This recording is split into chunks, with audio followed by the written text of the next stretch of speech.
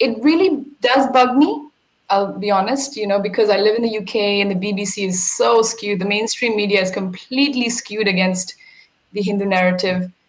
Sorry, I'm just going to add something here that I remember it's so skewed. The BBC is so skewed that when the persecutions were happening in Bangladesh last year against the Hindus and killing off the devotees, and every Diwali, every Kali Puja, Durga Puja, they have their festival is to destroy the Hindu temples. BBC did not report a single article, and within 2 days or something, there was the India-Pakistan match, and the Muslims in India were celebrating that Pakistan had won. So the police came and said, "Hey, dude, you live in India.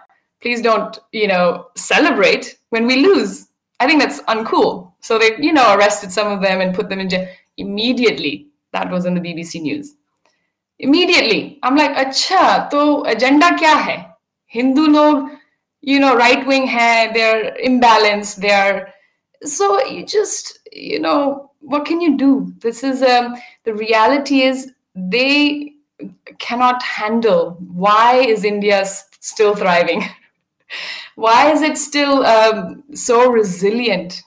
So I think the best thing we can do in return is to just follow even with more dignity and more determination to understand our identity even more, and really join the journalism and the media, because we need more Hindu voices.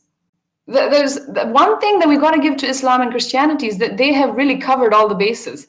They have the narrative, at least the global narrative. So if young Hindus are watching, I would say get into journalism. Let's help make our voices heard.